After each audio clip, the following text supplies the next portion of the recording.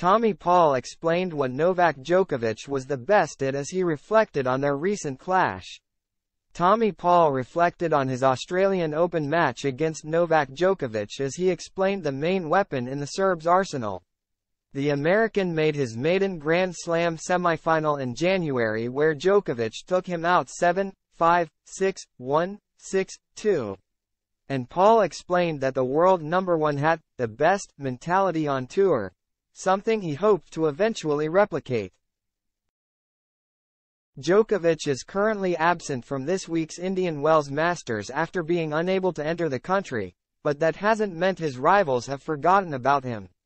One of the tournament's home hopes recently discussed his Aussie Open clash with the world number one, explaining why the Serb was able to beat him so easily. "I mean, it's a pretty crazy level, definitely," the world number 19 said of Djokovic's form in their semifinal, explaining what he thought was so valuable in the Serb's game.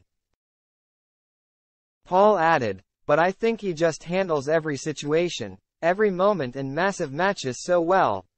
And the 25-year-old admitted that he needed to try and emulate Djokovic's mentality if he wanted to reach his goals, admitting that the world number one was the best when it came to mental strength.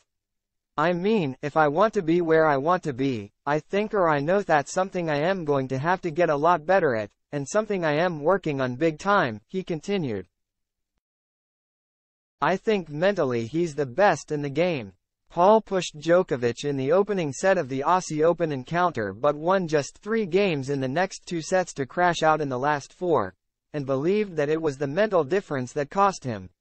He explained, "That's where you see the difference in those matches at least.